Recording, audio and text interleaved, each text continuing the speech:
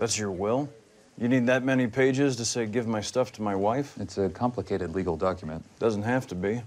I've had the same will since I was 8 years old. Upon my death, all of my belongings shall transfer to the man or animal who has killed me. What are these weird symbols? The man who kills me will know.